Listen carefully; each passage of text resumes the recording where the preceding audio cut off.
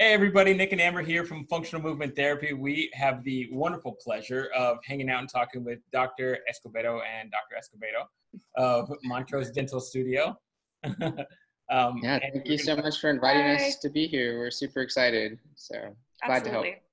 Yeah, we're going to be talking about TMJ dysfunction, and we thought who better than to have you guys who, I'm sure you deal with it a lot, and you're experts in the jaw and the mouth, and so it'd be great to get your feedback on these questions that the viewers have. So if you guys want to introduce yourself and just tell them a little bit about you and what you specialize in.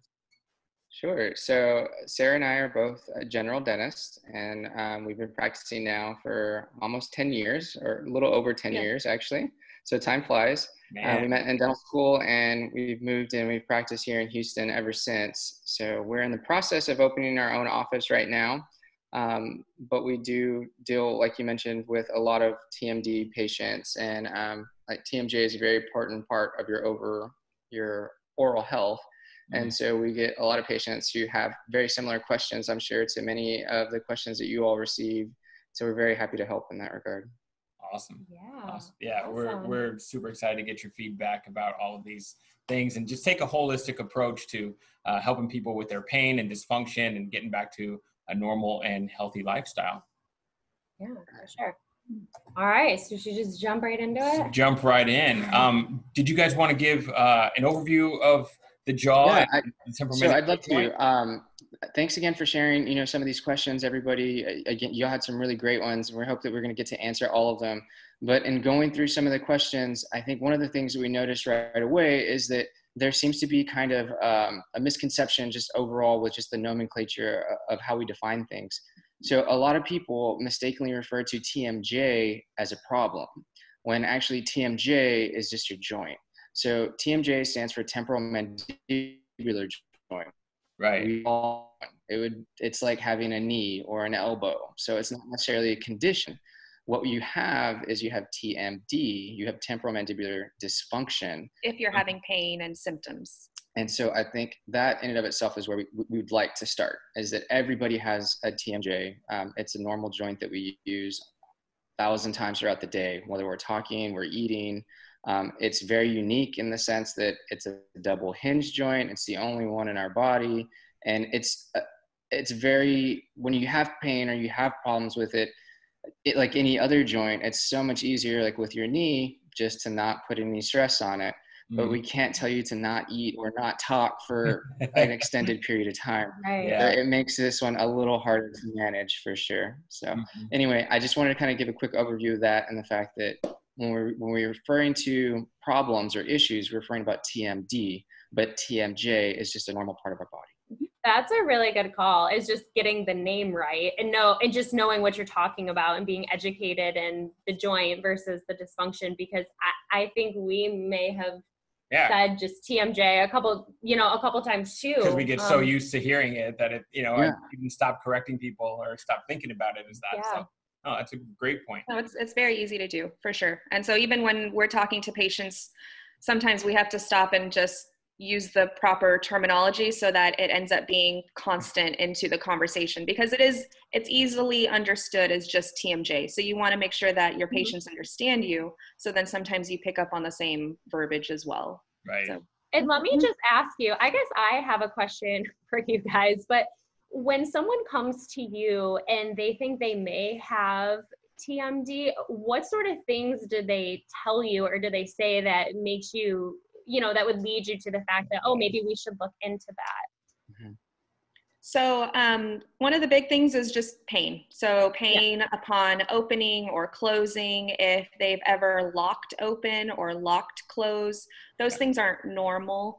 If they complain of clicking or popping or noises, sometimes that is it's just part of, normal wear and tear. So a lot of the big things is if there's pain associated with it, then that's when we'll be more proactive in our treatments and trying to figure out how to manage the symptoms. Some other symptoms include maybe some mild dizziness or headaches, or just a lot of stress and tension around the neck and the kind of the temporalis right around the forehead. And so we have to distinguish whether it's purely because of the joint and the muscle, or if it's just a headache, or if it's something going on with the ear itself, and then that would be another specialist involved. So everything's connected, and we just kind of have to break it down little by little to see if it's just the joint, if it's muscles, and so kind of doing some investigation, trying to figure out where would be the best way to manage the symptoms. Yeah, no, thank you for Absolutely. explaining That's that, because awesome. I feel like a lot of people, even if they just have a toothache or something else going on inside their mouth, you know, everyone's like, oh, I've got TMJ, Right. TMD. You know, people always say that. So it's good to distinguish, you know, what you guys would do. That would be. Yeah. And if there's ever any questions, I mean, you go to your local dentist or, you know, ENT or your physical therapist, and then these are normal questions to ask. And then, yeah, we're always there to figure out what would be the best way to get things taken care of. Yeah. Okay. Awesome. Cool. Well, that was my question. I guess we have other ones that we have to answer, but so we just kind of grouped these first questions. A lot of them were along the same lines and referring to the same thing. So we will kind of try and answer all those in one, I guess, but a lot of them had to do with posture. So this first one, you know, we had from Maxime: why does the TMJ pain radiate to my back, and what can we do to relieve this neck, shoulder, and back pain? So that was the first one. And yeah, so things need to be aligned to work properly. And we really want symmetry within the body, and we want our spine to have a certain normal level of curvature. However, if things get, especially the head, gets too far forward, what happens is that jaw tends to almost dump, right? You're already kind of forward and in the position to then open the jaw, and you're placing more tension on the neck and the cervical spine muscles and the muscles of chewing, right? So alignment and posture is really, really important there. Yeah. Well, and I think people start to use compensatory strategies too. You know, if something hurts, they're starting to use other muscles that might not necessarily have to do that job in the first place. So it starts referring back to the neck and the shoulders. And I'm sure you guys see that too a lot with your complaints from your. I think that's kind of how I explain it to my patients, and in talking to Sarah, it's very similar to like having a pebble in your shoe, right? I mean, after a while you can walk on it, but then you start maybe having a little bit more of a gait. And so you start putting weight on areas you're not normally used to when you're walking. So then other parts of your legs start hurting, or your back start hurting. It goes up to your hip and things like that. So especially when you're chewing, it's just their muscles, you know, and you overwork them and they get really sore or swollen. I mean, they're going to cause other issues, and you're going to start using, just like Amber mentioned, other muscles to compensate, or you're going to start chewing in a funny way, or you're going to move the way that feels most comfortable for you. Right. And it's just going to cause other misalignments and other things to be problematic. Yeah, for sure. That's great. And this is off topic, but when I did cadaver lab in anatomy class, I actually had to dissect the face muscles. Yeah. And I mean, besides the eyeball, which really freaked me out, but I mean, there's so many muscles in your face, and people, I just don't think realize, because we use them all the time. They don't ever think about them, you know, getting tired or injured. And it's just like any other muscle in your body. The head and neck is very complex. And so everything is interconnected, interwoven. And so we can't just isolate one little area. We have to think about the whole big picture and how it all works together. Yeah, no, for sure. It's a pretty beautiful system. Yeah. So the next question, you know, are scoliosis and the TMJ joint related? And that's by Andrea. Yeah. And just like you said, Sarah, right? It absolutely can be if a part of it. Right, a part of this, that alignment needs to be taken into consideration. If your scoliosis is like, typically it's at the thoracolumbar kind of area. Yeah, it's usually mid to lower back. So it may not affect all the way up to cervical. And that's not to say, you know, if you're going to have one, you're going to have the other, because that's not simply true. But I mean, I think over time, it could definitely have an implication on the other. How bad is the scoliosis and what levels is that would be my first question to that, you know, to follow up with that. Yeah, for sure. All right. And then that goes into we had a question from Stacy about descending syndrome and how that affects posture. And I don't know if you guys have any knowledge about descending syndrome, but this is a pretty cool idea where everything is, starts when we look at posture, starts from the floor up. And it could be something from a pronated foot. Usually if feet pronate, that's not going to immediately cause TMD. See, I did it. I knew I was going. But depending on how far out of alignment things are, we really want to make sure that our posture is as good as it can be throughout the day. It's not going to be perfect, but as good as it can be. And we set ourselves up for success with daily tasks like talking on the computer. Yeah. So I mean, to give an example, if you have a leg length discrepancy, one leg longer than the other, that's going to shift everything up the chain. Your hip, your back, all of that gets shifted, and you're uneven to that point. I mean, then you start getting tight muscles, weak muscles, and the sides are no longer even and equal. So I think that's, again, what's going to compensate for the other, and then it could move up the chain and affect that. There's actually, there's a few different schools of thought of how dentistry is taught. And one of the institutes and when they teach is just like you mentioned, where they kind of do everything floor level, right, with your bite. Because really what it comes down to with most people who have TMD issues is that if your bite is off or you're occluding incorrectly or not on a horizontal plane, then that's going to cause your muscles to overact or chew funny or bite funny. So occlusion is a very important part of it. But those are one of the strategies. Again, different schools of thoughts for different people. Not all dentists are going to agree with this. I mean, people learn from different institutes, but that is a very popular strategy for people. Yeah. That's awesome. Sure. I always kind of go back to that, as people, we get into these habits and looking at our motor patterns and the way that we do things, just like you mentioned. So, you brush your teeth kind of the same way each time. You always, for me, I use my right hand and I start on my left side. I know that I do that. I just don't start on this side. It's just more comfortable, right, to go across the body. And I think when we eat, people will have the tendency to chew more on one side than the other. And it's not exactly an even thing, so that can really lead to a weaker side versus a stronger side. Yeah, for sure. So next question from Ashley, how do the cervical bones in my neck, how can they affect the TMJ? So, I mean, kind of what we just talked about, if you have dysfunction in the cervical spine, then again, that could lead to poor posture, pain, which could then lead to jaw issues with it being interconnected. When you all are evaluating a patient and you see maybe that they have a bit of forward head that you feel might be contributing to their TMD, is there anything, how would you give patients the best education there? In regards to that or in regards to their posture? So when you had mentioned posturing your neck forward, a little bit more forward. So when we're doing a comprehensive evaluation, we're looking at the muscles, we're looking at their posture, we're looking at their bite, how the jaw works together.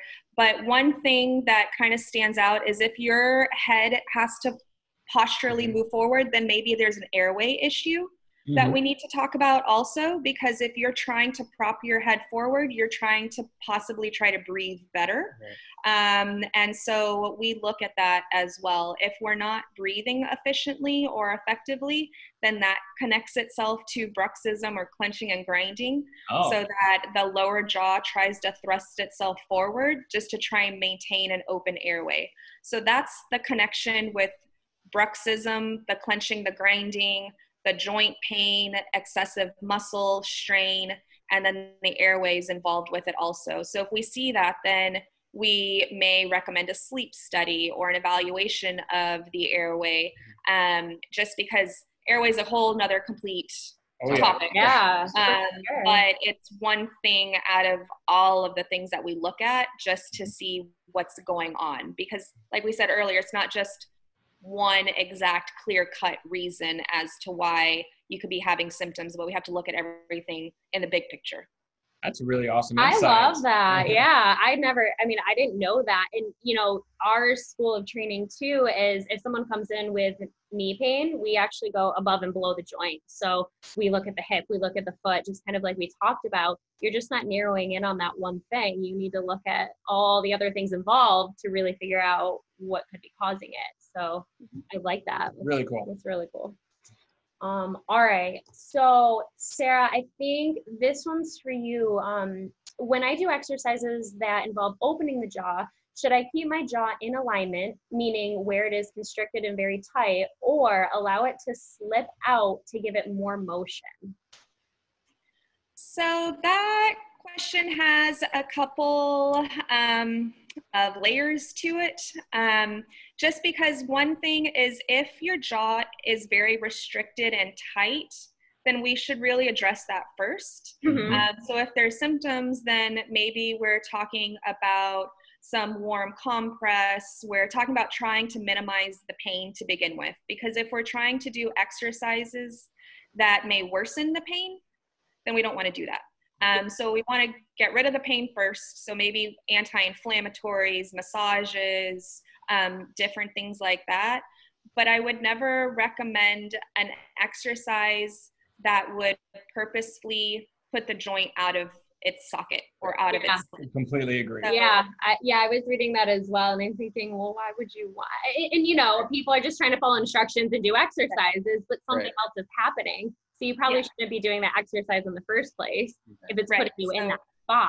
Yeah, so you definitely want to try and minimize stress and strain until things normalize a little bit, and then you see what you can do at that point. But you never want to stress or strain anything when it's an active inflammation or active symptoms. And that being said too, I know we had discussed earlier, especially with something like this, if it's really having severe problems, you definitely need to come in and just get an exam, get a consult from your dentist or your physician before you try to do some of these things on your own. Especially because your jaw has there's a range of motion that is unique for each individual person. And if you go outside that range of motion, you're just going to end up causing more damage and more harm. And it's always best to just make sure that you're visiting with a professional physician and doctor of some kind, that you're making sure that everything's okay before you engage in some home remedies. No, and that's huge, Daniel. And we forgot to kind of mention that at the beginning. This is meant for an educational piece, for people to understand the facts and the myths and whatnot. But everyone needs an evaluation, a consult, because not one thing is going to work for everyone. So exactly. I definitely agree with that. All right, perfect. So next one. Again, can tight facial neck muscles throw your jaw and TMJ discs out of alignment? And that was from Jennifer. So like we had discussed before, if one side is tighter, if you chew more on one side, you have a hyperactive muscle. Of course, that's going to shift everything a little bit. So those tight muscles are, again, going to throw, for lack of a better word, your jaw out of whack, I guess. Because your jaw also, you have a condyle and the disc sits on top of it. And so that disc will get beat up and worn down too. So again, when you hear people talk about like their TMJ came off their disc or something like that, it's very similar to just having a worn out knee, right? So you have bone against bone, and that can cause problems as well in your joint. Yeah, just like a meniscus in your knee. I mean, same, And we all do, we all are getting a little older every single day, and things do wear out a little bit, but it's super important to use your body appropriately so that we minimize the wear and tear that we place on our bodies. To those knee, if you've run 1,000 miles, you really want to make sure that you do the right things to do the maintenance care in between. Right. Just like, you get change the oil in your car and do those little things, make sure you rotate tires.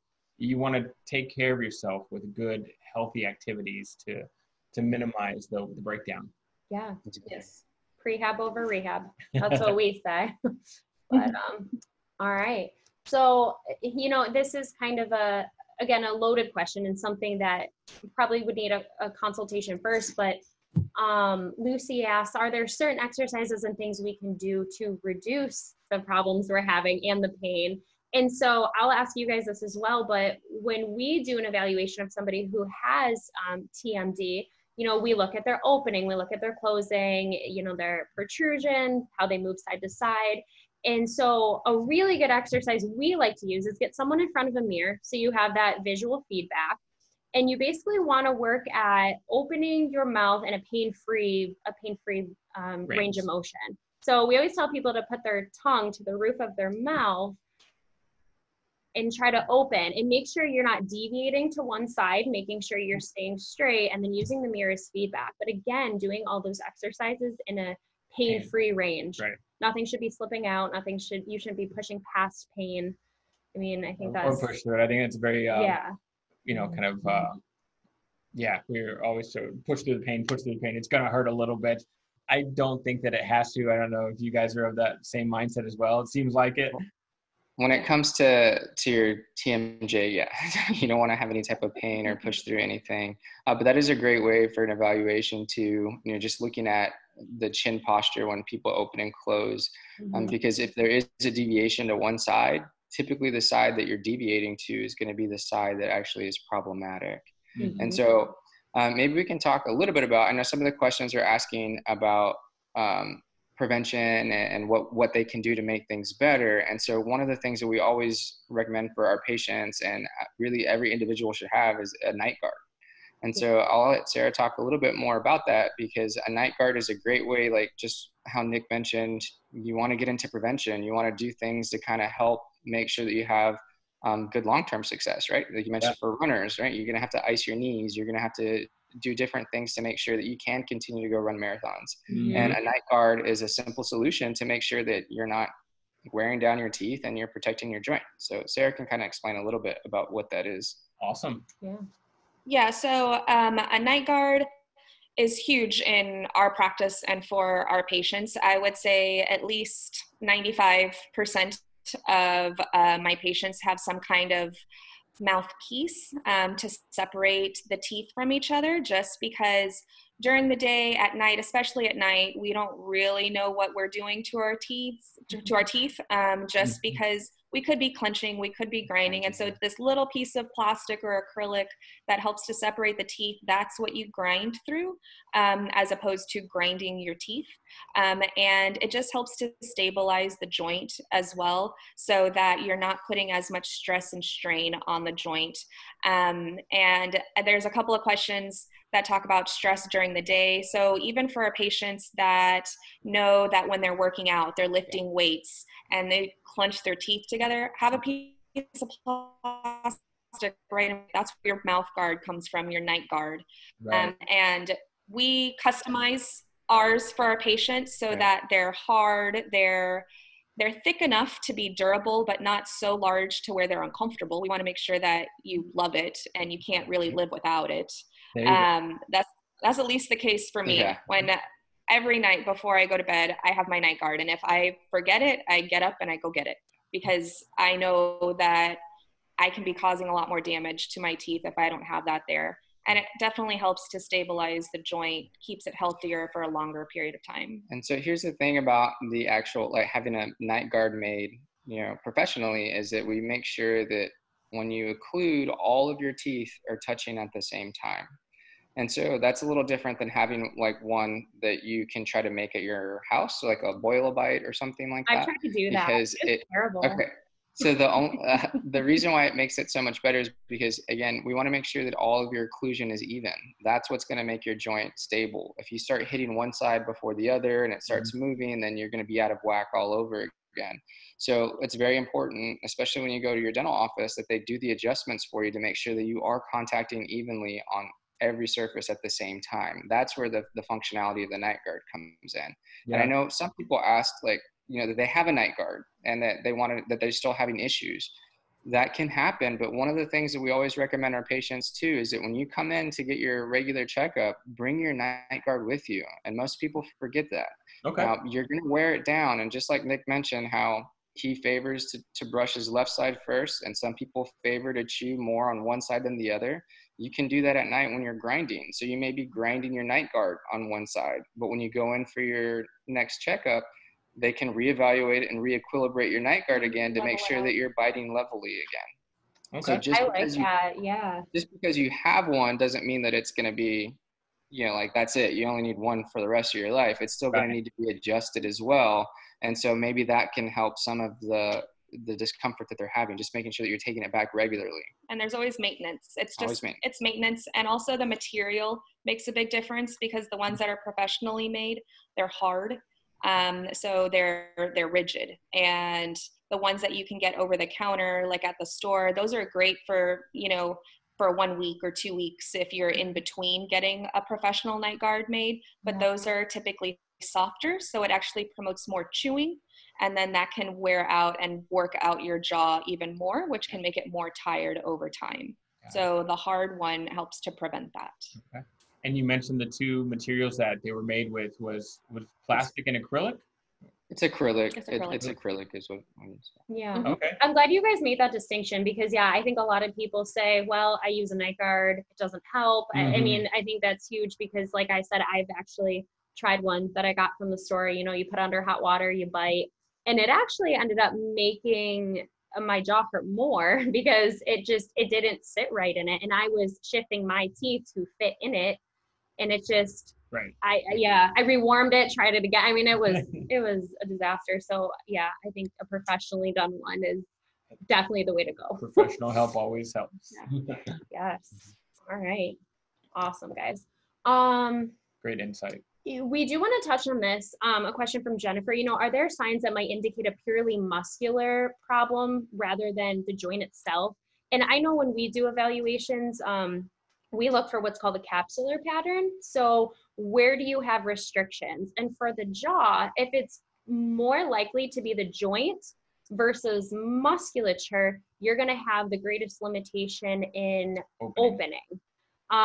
It's opening, protrusion, and then lateral deviation. Right, opening, pushing your jaw forward, and then sliding your jaw. So I know those are big words, but side. What we're looking for is, are there certain movements that you do that are restricted more than others? And that will in turn tell us if it is the joint versus muscle, which again, you would need an evaluation for. Yeah, you would need an evaluation from your doctor for sure, just because, again, not getting into too many terms, there's different, like you hear people talk about getting their jaw stuck open or stuck closed. Those are purely joint dysfunctions that are problematic. When it's musculature though, you can actually maybe just palpate on the side of your head and you'll feel like they're all just muscles right here. And if you're gonna clench and chew, it's gonna be much bigger than an individual that does not. So, I mean, think about just curling, doing bicep curls, with one arm 50 times a day, and that's all you did. One side is going to be way bigger than the other. Your one bicep's going to be way bigger than the other. And it's going to be, and it's going to be very sore. So if you just palpate that area and you see that it hurts, then you obviously your muscles of mastication are sore. So it's a muscular issue. You're grinding too much. Yeah. You're clenching. And then, we had someone who actually had a jaw joint replacement.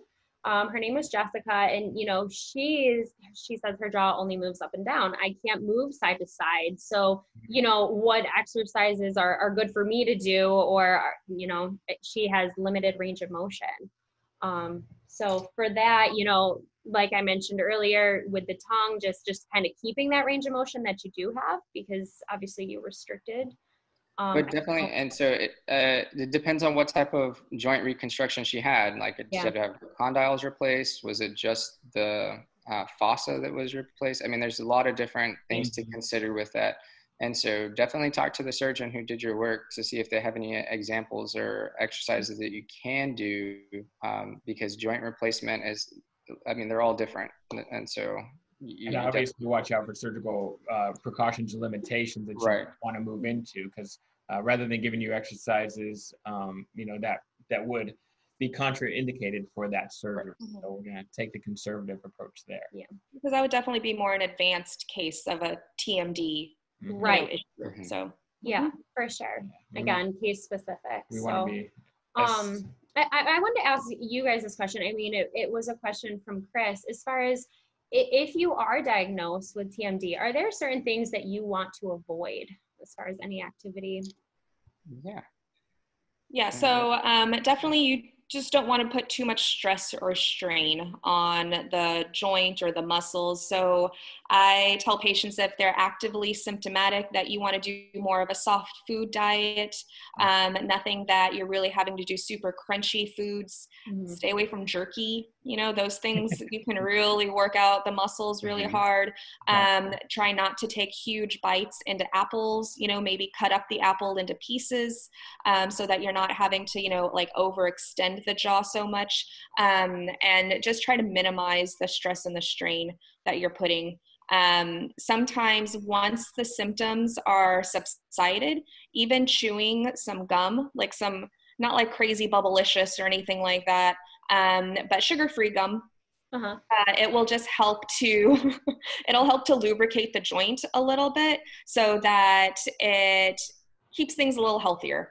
And then the side effect of having, you know, sugar-free gum is that it increases the salivary flow, which is great for, you know, preventing cavities, things like that. So on a side note, but just trying to minimize the stress and the strain that you would be exerting. Yeah. All right. Cool. Very cool. I like it. Yeah. Cause I wasn't sure about the gum thing. I would assume that, I mean, it might aggravate it in some cases. Yeah. So not during active pain. Yeah. Right. You definitely want to stay away from that. You don't want to overexert anything. But when everything is settled and healthy, then mildly chewing gum, not, you know, crazy hardcore. You're not trying to pack a gum a day or something like that. Not like that bubble tape, like Go through the whole thing. well, it loses its taste and then you have to put more in, so it's bad cycle. I'm throwing her pack of Bubblicious out. No. All right, we from Lola, you know, I have actually one cheek that's noticeably bigger than the other side, and what can I do about this? Okay. Couple things, right? We did talk about how you can favor one side. So if it is just you chewing or clenching or grinding on that side, then having a night guard or a day guard or something, a separation of your teeth to prevent the grinding will help. If it's your cheek that's swollen, though, I mean, it could be a multitude of reasons why your cheek is swollen. Again, you would definitely need to get an evaluation because it could be tooth related, it could be parotid gland related, it could be a bunch of different things. It could be just the facial skeletal, you know, dynamics of everything, position of the joint or your skull, essentially. Yeah. So yeah, just to get a further evaluation for sure. Yeah, no, for sure. Yeah. All right. And then I think really, you know, a lot of people had questions on strengthening exercises for the jaw. And I know during physical therapy, we like to do a lot of isometric exercises, you know, just lightly meeting that resistance in a pain-free range. So doing that, you know, with opening, keeping your hand here, meeting the resistance as you open, and then you can do the same on all sides, depending on where you're weak and what direction you would need to go in.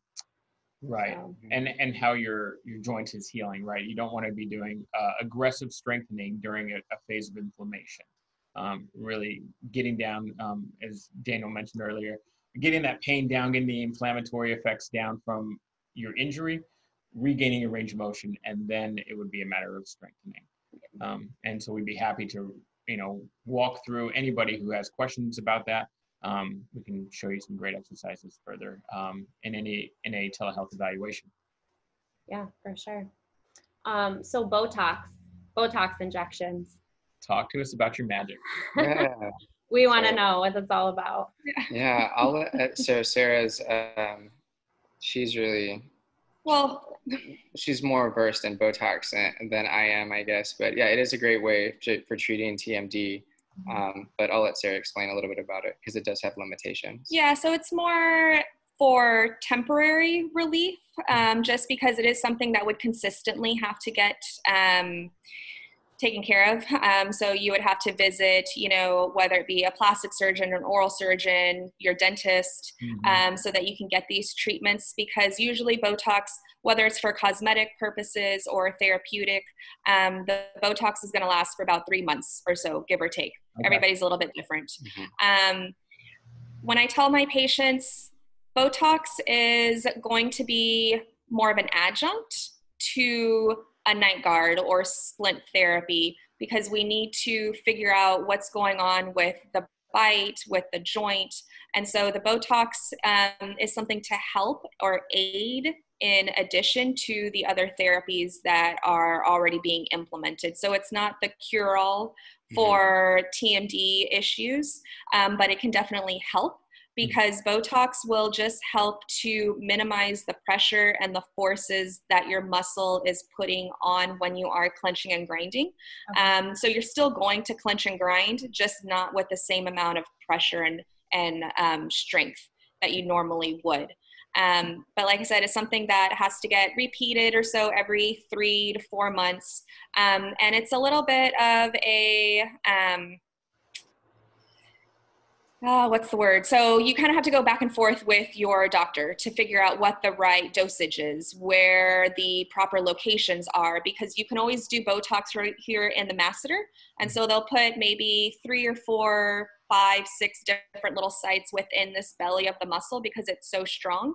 But it depends on the symptoms, because they can also put injections right here at your temporalis. They can even go to the back of the head over here. It just depends where the stresses and strains are. So sometimes it is kind of a little bit of figuring out what works for each patient. Yeah. So it takes a little bit of time to figure that out. But Botox is a great therapy, depending on the patient.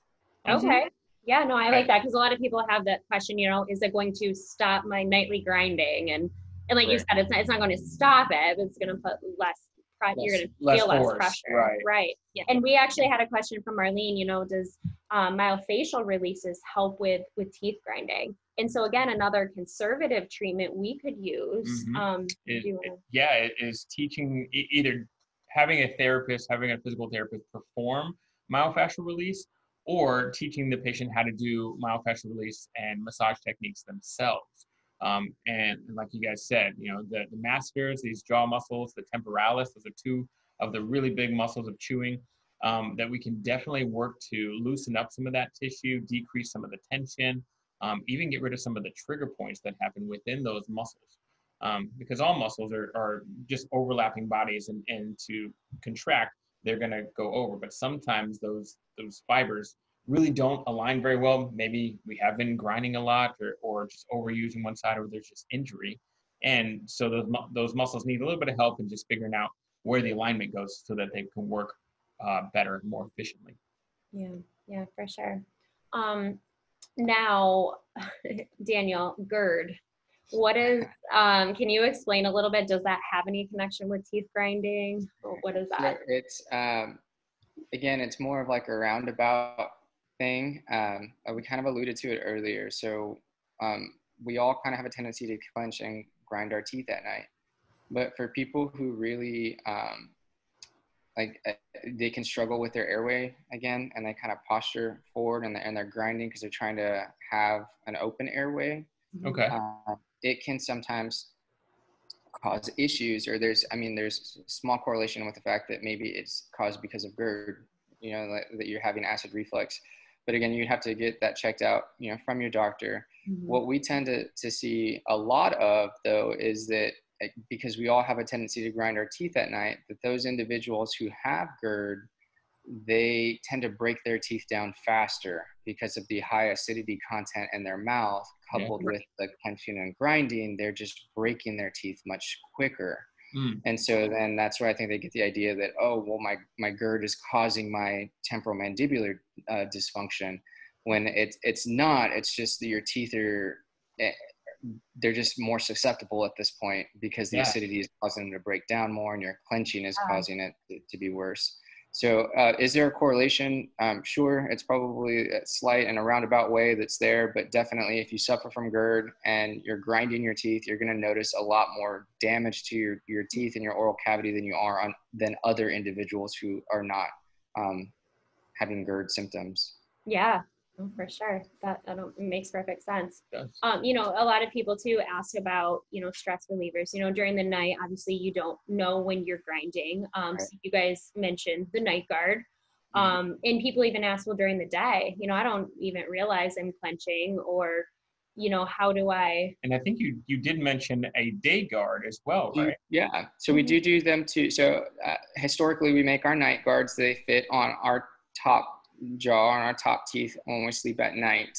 But we understand that it can be, again, it's kind of big, it's kind of bulky. It's not something you can use during the day, especially if you need to talk to people. You know, you're at work, you've got things going on. So we can make a thinner one for you, and we can make it to go on the top or on the bottom. If it's, just something to show a little less than having it on the top. Mm-hmm. And if you can wear it during the day and function with it at work, or if you know that you're going to be in a meeting, or that driving in traffic stresses you out, or different stresses throughout the day where you know that you can put that in and wear it. It's not necessarily something that you have to wear 24 hours a day. It just, if you can pinpoint those times of high stresses throughout the day, then you can wear that. Mm-hmm. Also, just being aware of it. I mean, most people it's a habit, and you can break a habit as long as you're aware of what you're doing. Mm-hmm. And so just kind of be mindful. If you're sitting at the computer and you feel that you notice that your teeth are together, opening up your teeth, like that separation occur. Or if you're in traffic or you're on a conference call, we have all these crazy Zoom meetings now that everyone has to be on, right? So all of that can be really stressful. And if you just kind of monitor your symptoms throughout the day, you'll actually realize, you know what, I am clenching my teeth. Let me open them up. Mm-hmm. And slowly just start to break that habit. Yeah, no, for sure. That's good way to no, that's good. That's and we're always huge advocates too for, stress relieving techniques, such as, breathing techniques and relaxation and meditation. And I think those are a huge thing that, if you suffer with anxiety or just general everyday stress, they're good techniques to implement into your lifestyle that could hopefully help with that overall stress as well. So, and we don't miss that Houston traffic. That was stressful. 6 lanes, everybody going 90. Oh my gosh. Yes, the traffic is intense. But that's really good that if you do feel yourself clenching and grinding whenever, to just allow your jaw to relax at a comfortable position, to open those back molars, right? And maybe replace that habit with some deep diaphragmatic breathing, just to be aware of what you're doing. Mm-hmm. Yeah, because your teeth should never be touching each other unless you're chewing or swallowing. Mm-hmm. Every other time, they should just very passively be separated. So I'm thinking about it as we're talking. Yeah, so I mean, it's just something to be aware of, because a lot of patients, they just don't know that. And so now that they're like, oh no, I never clench, I never grind. And then the next visit, they're like, I do. I see it. I feel it now. Yeah. So it's just being aware of it. And then you're more noticeable. That's just more noticeable for you. Yeah, no, that's huge. I think just being aware of it, and then you may realize you're doing it. So. Mm-hmm. So Nick, what about use of a TENS unit? I know Libby kind of alluded to this. Okay. So is that, again, just more of a conservative treatment? It is a conservative treatment. There's pretty low risk with the TENS unit. And I'll start, Libby, with what a TENS unit is. Right? It's electrical stimulation that overstimulates the nerve. So it takes a higher threshold of sensation to then register to your body as pain or as sensation at all. Mm-hmm. And so you typically, with a TENS unit, you get some sticky pads that have a good conduction to them, and you place them around the pain. So if it was your TMJ joint, depending on how big your pads might be, you should have a consultation before, and they can tell you where to place it depending on your situation. Yeah, and then what signals to use, right? There's several different types of frequencies to use, and how strong to go. But it's going to be a temporary relief of discomfort because you are overstimulating those nerves around the pain. Yeah. And so just the same, Botox injections, myofascial relief. So all methods of some temporary relief. Correct. But ultimately fixing the problem is where we want to focus our energy on. Yeah, for sure. Definitely. So Sarah, we had Anne ask, does mild TMD go away on its own? I mean, people that experience it once, twice, is there something that they should be doing to solve the problem? Does it just go away? I mean, I know this is really depending too. Well, so the symptoms may go away with all of the symptom relief treatments that we've been talking about. So you have your night guards, you have your massages, you have maybe the Botox, or if you're taking, ibuprofen or Advil, something to minimize the symptoms. So the symptoms can always go away, but the joint will always be there. And so if you overexert it, if you do something that aggravates it or flares up, there could always be flare-ups later on down the line, depending on what you're doing. If you are eating like that hardcore jerky that maybe it's not the best thing, then Yeah, Jerky things last can night. happen. Yeah. And I mean, I'm guilty of that too. I mean, Right. of We course, all- we love it, you know, but Right.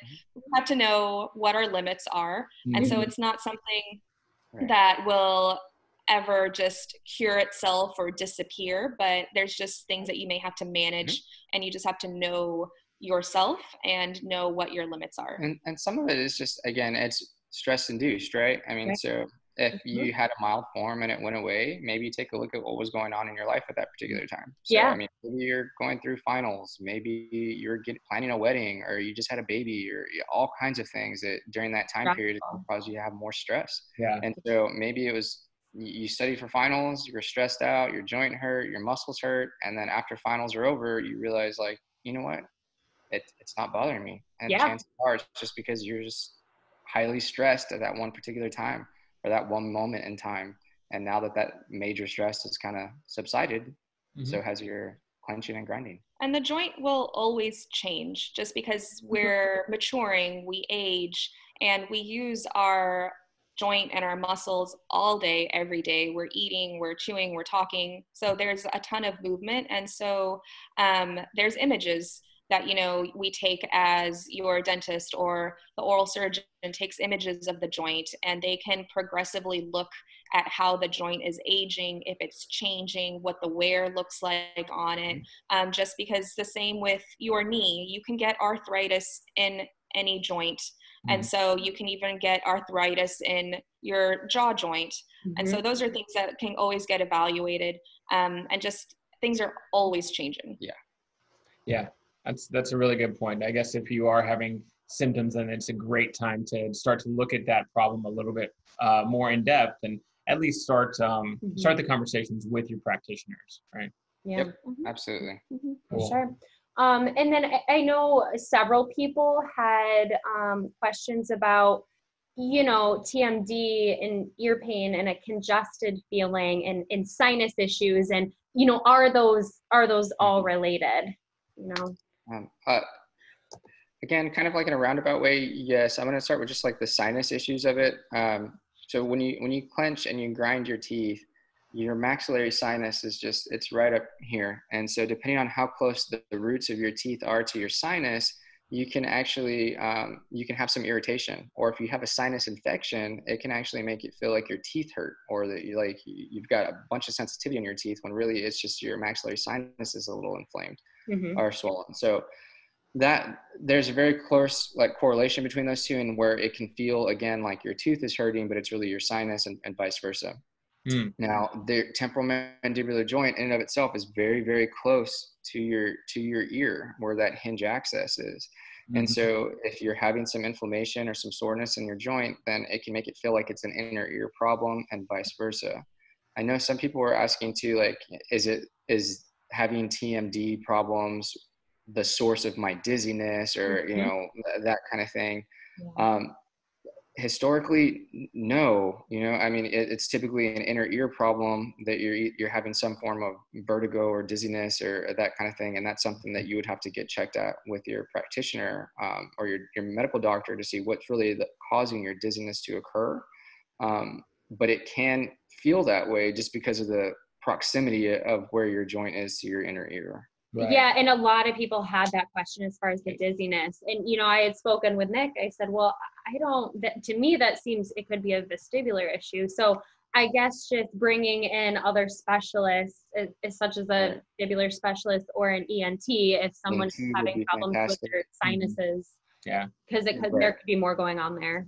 And a physical therapist can be a vestibular specialist as well, but an ENT is also a great practitioner to look into if you are having significant dizziness that's not going away, especially if it's positional, right? Every time I turn to the right, I know that I'm going to get that dizziness. It's going to last for about 15 seconds, 20 seconds or so. The room is spinning. That's a really good sign of a vertigo or BPPV is what it's called. Yeah, well, and I think too, like next question, Kelly, you know, having to do with tinnitus. So again, same thing, is that connected to, you know, TMD? Is there other things going on? So again, being evaluated by a vestibular specialist would be best for sure. for that. Yeah, for sure.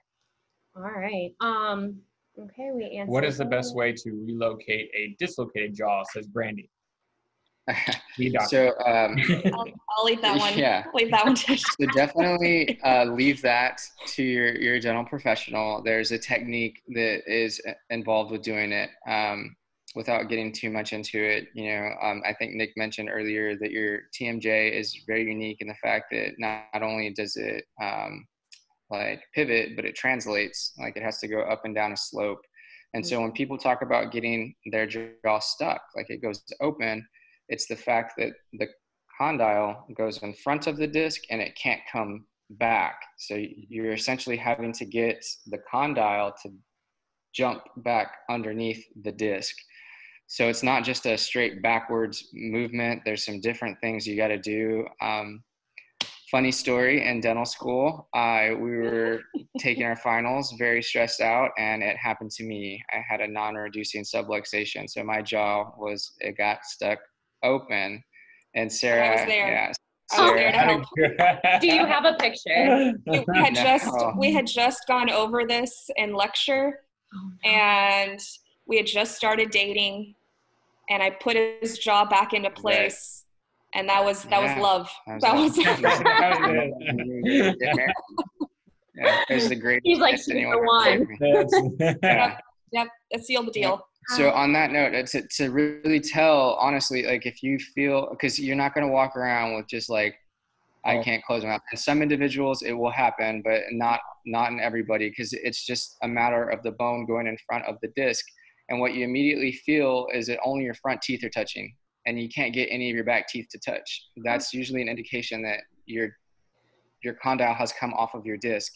And so it's one of those things where the sooner that you can be seen by a practitioner to put it back, the better, because then the muscles are just going to tighten and get really sore. Right. And then you'll end up having to visit with an oral surgeon to get some muscle relaxants put into your muscles, and then they'll manipulate it so that it goes back in place for you. But really, it's one of those things where time is of the essence there for you. The sooner that you can get it done, the better. Yeah. If you wait days, it's going to be harder, for sure. I understand that you may not be in that situation where you can go right away, or maybe your significant other isn't a dentist, but the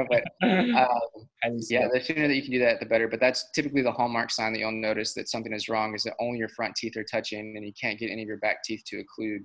Interesting. And that's a sign of it being stuck open. Yeah, that seems like that'd be a huge problem. I mean, and did it, after she replaced it, was that painful? Were you for me, it wasn't. Again, depending on the condition of your disc and your joint, how long it's been, it'd be a little bit uncomfortable, but it was actually an immediate release of, it was just amazing to have all your teeth contact again and everything, to really just regain that function again. It was so much better, because meanwhile, your condyle is just on tissue, and it's in a place it's not supposed to be, right? So it's going to be a little bit more comfortable. So when it goes back to where it needs to be, it's almost like an instant relief. Like, oh man, this is so much better. And then your teeth are touching, things are back to normal. But it happened very quickly, because if it took too long, then the muscle would tighten, and then it would just be a lot more uncomfortable for a lot longer. Right. Oh my gosh, that's crazy. That is such an amazing I'm sorry that happened, but that's a good conversation starter. Wow. Okay. And then as far as migraines and stuff too, and that's a big question, the relationship between migraines and TMD. Yeah. And I think that goes back to a lot of the conversation that we had about posture, about that forward head, and muscles really working overkill, whether it would be grinding or whether it be chewing really heavily. And that can contribute to a lot of the tension headaches, especially. Those ones start at the base of the skull and then work their way up and over. There's a lot of different kinds of headaches. So you have your tension headaches, you have your cluster headaches, you have all different kinds. So if we can pinpoint that it's related to the muscles and the joint, then that's something that can get corrected by stabilizing the joint. But if it's a headache unrelated, then there's the neurological aspects to it also, and that's when you would visit your physician. And then so there's a lot of different, it's not just a one size fits all kind of answer. Yeah. It just really depends on where the headaches are, what the causes are. If they're in the morning, you know, right when you wake up and you feel everything really sore in this area and you have a headache, then yeah, sometimes more than likely it'll be joint related or muscle related. But it just really depends on where and when these headaches happen. Yeah, no, for sure. Awesome. And then we just have a couple quick last questions, and I thought this would be a good one for you guys. You know, how do you find, Rebecca asked, how do you find a good dentist or orthodontist to consult with about TMD? Are there people that specialize in it? I mean, what would you guys recommend? Well, it's one of those things where like we're fortunate enough to live here in Houston, and Houston is a humongous city. There's a lot of great professionals. You know, I can't say as, I don't know what other cities are like, but I can't say enough great things here about Houston. There's so many wonderful professionals here that can help, whether they be orthodontists, whether they be general dentists. There are dentists that go back and specialize. It's not a formal specialty, but they do their training specifically in the temporalmandibular joint. And so you can go to their practice where they are licensed dentists, but they don't do any dentistry other than working on TMJ. And airway. Yeah, so they'll do all of your splint therapies. They will monitor you to make sure that, you know, maybe like they'll change out your different splints or increase the thickness and how they occlude and disclude. They're great professionals that do just that. As far as orthodontics, you know, definitely, because again, the main reason that why we have, or one of the main reasons why we have lopsided, I guess, musculature use is because of our occlusion. So we want to make sure that all of our teeth are occluding in unison and a right harmony. And most of that has to do with actually the position of your teeth. So finding a great orthodontist is fantastic. I guess a lot of people have this idea that braces or having orthodontics is simply just because you want to have pretty teeth and that they look nice because they're all in alignment. When in actuality, having them in alignment is going to help how you occlude and how you function and the overall health of your teeth, which is going to help your joint. So finding a great orthodontist is fantastic. It's not just for kids or adolescents. It's really for everybody at any stage of life, to make sure that you have great occlusion, because occlusion is going to cause the biggest issue with your temporalmandibular joint and with your muscle pain. So making sure that your teeth occlude right is fantastic. So finding an orthodontist would be a great option for you as well. Just talking to your general dentist and you go for your cleanings, and when you ask them, tell them, hey, I'm having some TMJ issues.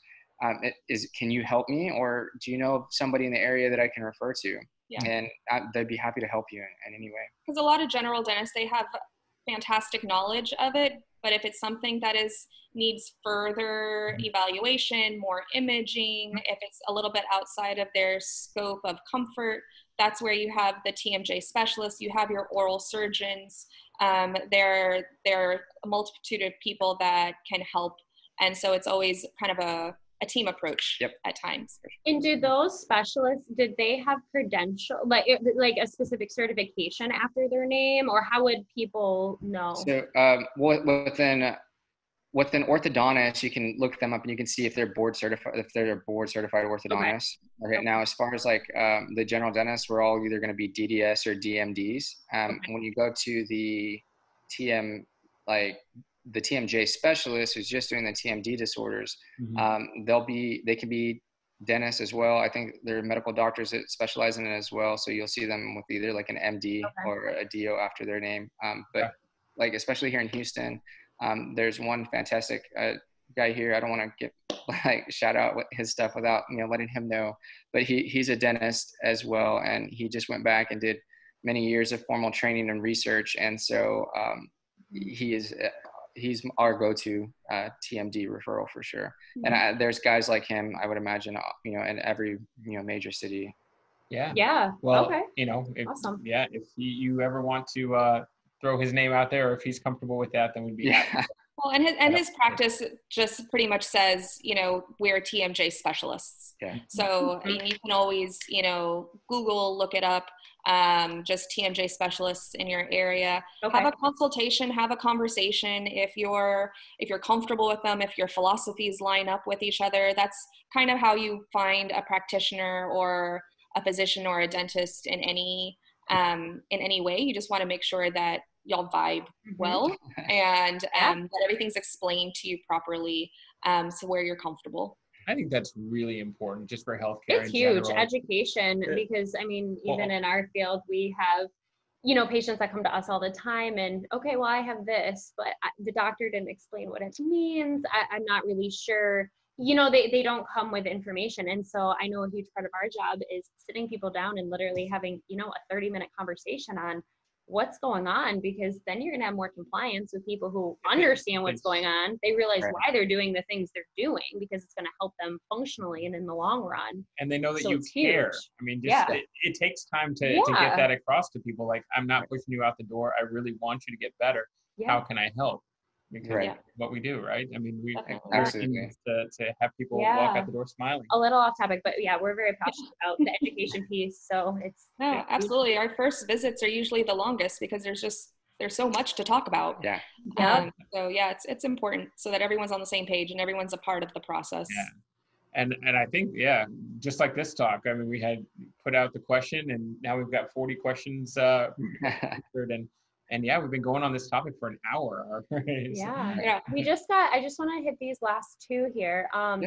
So one from Tiffany: how do you relax your throat during a cricopharyngeal spasm? And so we honestly had to do a little bit of research on that one, because it wasn't a term that we hear being thrown around. I mean, especially in our field.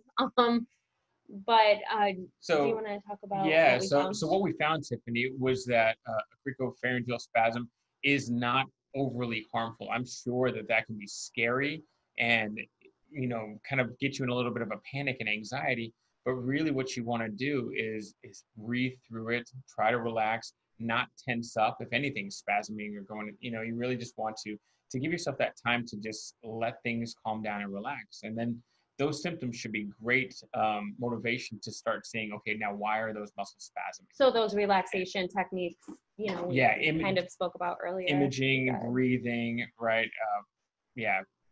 Really work on relaxing yourself. Okay. And then last question, you know, from Samara: who should I consult with in order to find out if I have TMD? So as far as a diagnosis. And so obviously we know you guys specialize in this. A lot of people don't know, but physical therapists can help with that treatment.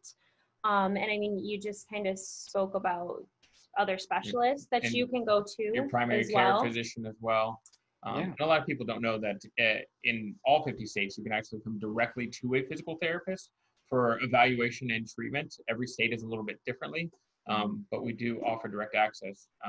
But for this case in particular, you know, any one of between your dentist, orthodontist, physical therapist, and primary care physician would be great options. Yeah, for sure. All right, I think we hit all of them.